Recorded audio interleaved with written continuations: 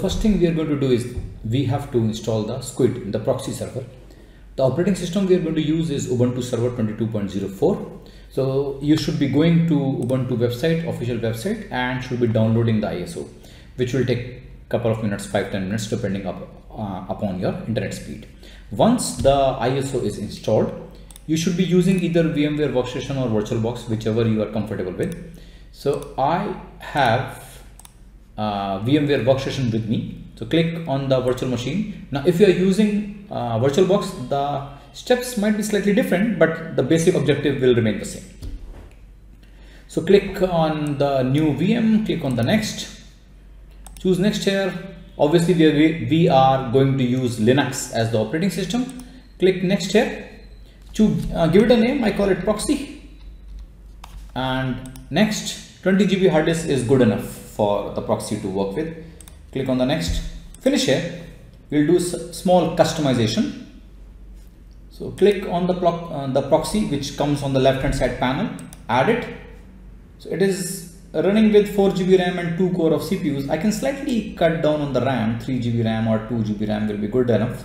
So I say approximately say 2.9 GB RAM will be good enough for this. And 2 core of CPUs, fine. So I can have 1 core of CPU also. It will be slightly small, but okay, let me take 1 core of CPU. So 1 core of CPU and approximately 3 GB RAM is good enough. It is, as I have told you, if you remember the previous section, I told you that the proxy should have two interfaces. One is NAT, which will be going to the internet, another is the host only. So here they are going to do a small change. Make sure that the first LAN card is in the NAT mode. Don't touch it. Click on the next. Network interface, finish. So you will have two interfaces. Just select the second one. Click on host only. This is what you have to do. And finally choose your ISO. Click here. Your CD, choose ISO and browse to the location where you have downloaded the ISO. So I have my 22.04 server here. This one, so I will use this 22.04, open, okay, and just power on the machine. Will take 5 minutes. Here we are. Yeah, install 100%. We are going to install it, and then now the installation will take time depending upon how much resources you have given to the VM, this particular VM. So I had given 1 core of CPU and 3 GB RAM, which I think is decent enough for it to work, because it's only going to, we are going to use it only as a proxy to go to the internet. Remember that previous diagram. So it's the installation is going to start. It is actually started. So this is it. So first we are going to install the OS. Once the OS is installed, we will move to configuring it as a proxy server. Once the proxy is set up, then we will move on to the Kubernetes cluster. So we are building the cluster from the scratch.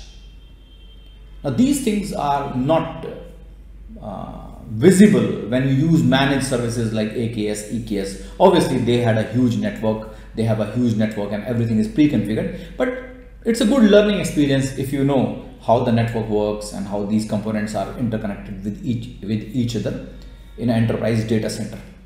So it's just starting up the installation process. It won't take much time. So once it is done, we will do SSH to this machine and we'll start configuring it as a proxy, or the Squid package need to be installed on this machine. So let it start. It is starting up.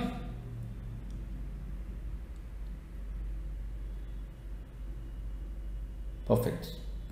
So the important part is we have to take care of the network.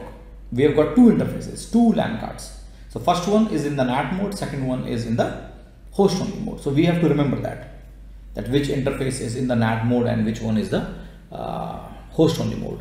Then we will be doing the configurations as per the interface type. So we'll wait, let it start.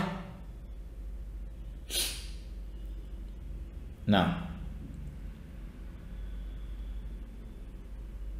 coming up soon.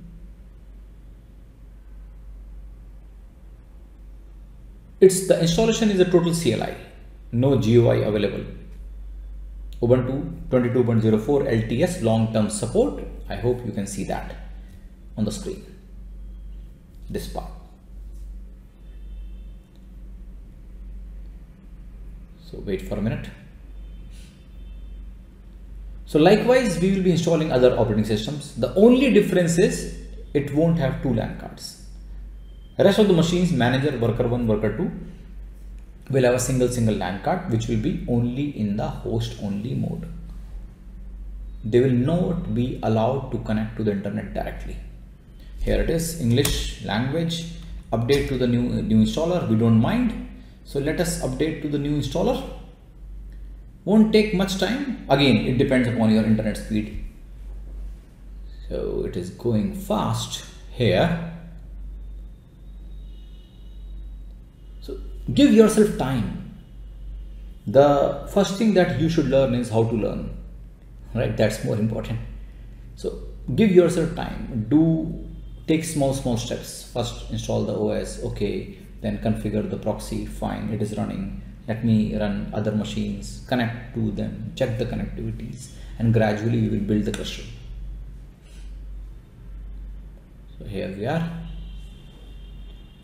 22.04 is coming up soon.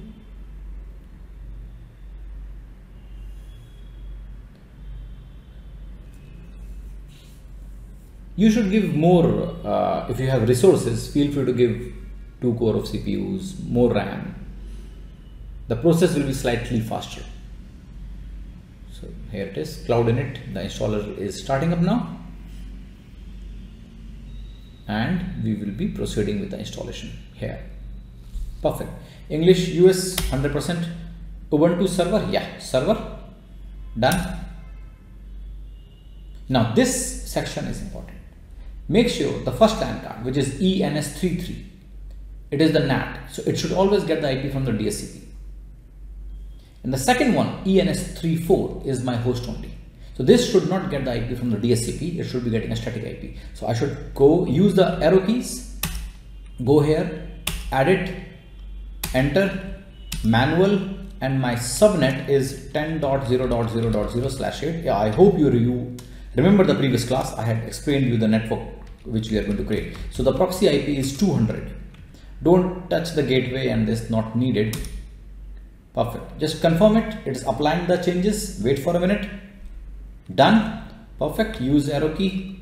Go down. This in itself is a proxy, right? So we don't need to configure the proxy here. Just press enter here. Internet should be available to download certain packages. We also need to install OpenSSH server here on this machine, because we are going to access this machine from PuTTY or MobiXterm to manage it. It's checking the mirrors or whatever is available. It's passed. I press enter here. Now don't touch the partition. Let it be whatever it is. We are not going into the custom partitions. Just done. It's going to give you a warning. Continue. Specify your name, Alok. Server name, I call it proxy. Pick a username, Alok. Password in my case is Red Hat. You can use your password. Done. Done. Done. This one is important. Please make sure you install OpenSSH. You use the space bar to select it. Done.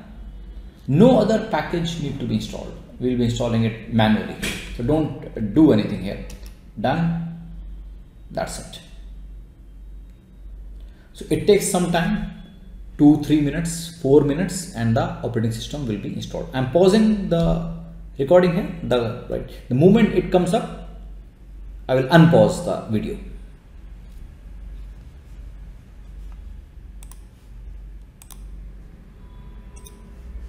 So the operating system is installed successfully. As you can see, it has taken around 4 or 5 minutes. So all I need to do is select the reboot now, and we will be logging into the machine and check the IPs and all the things. That's all. And once we have logged in, the next job is to configure this machine as a proxy server. So we are going to install Squid for the purpose. So let it start. We'll be doing a login. and check the IPs. Press enter here. It will be giving you a message. Enter. The machine will start.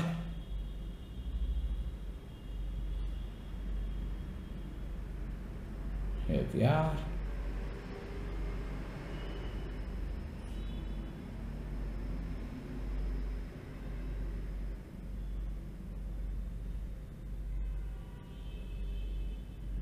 That's all. We'll be able to log in soon.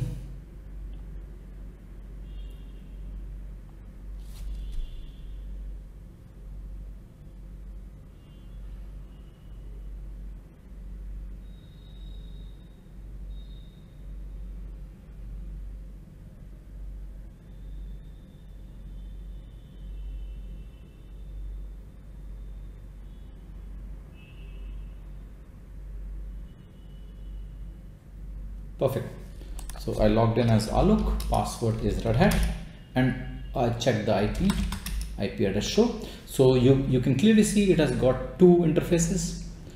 With one is ENS33 and the other one is ENS34, which is having an IP of 10.0.0.200. So I'm going to do SSH on the public IP 192.168.121.145. That is the public IP.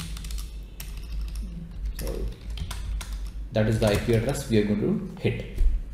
So the operating system is installed and I should be able to access the internet, obviously. Right. So if you are okay with this, you can move to the next topic where we are installing or configuring this machine as a Squid proxy.